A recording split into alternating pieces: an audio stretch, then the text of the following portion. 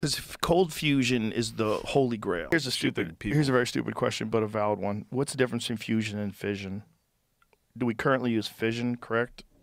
Is that what they do? Is fusion what we don't use? Like which is which? That's not a stupid question. That's an insanely smart question. Because cold fusion is the holy grail. Nuclear fission and fusion are two distinct nuclear processes that release energy by altering atomic nuclei, but they operate in opposite ways.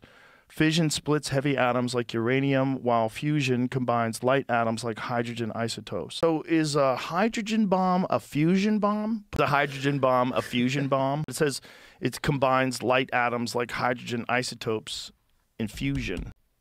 Okay, so cold fusion is something that they're all searching for. It's known as a thermonuclear bomb, primarily relies on nuclear fusion for its immense destructive power, but it uses nuclear fission as the initial trigger.